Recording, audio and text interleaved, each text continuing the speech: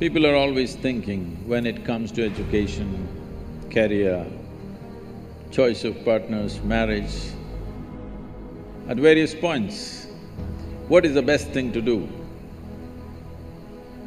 Let me tell you, there is no best thing to do in the world. Really, there's no best thing to do.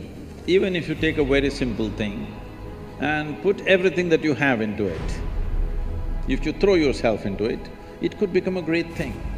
Is it the best thing? No. There is no best thing, because how do you decide what is best? What I'm doing is best or what you're doing is best? There's no such thing. Is spiritual process the best thing or chemical engineering the best thing? It'll be foolish even to ask that question, isn't it?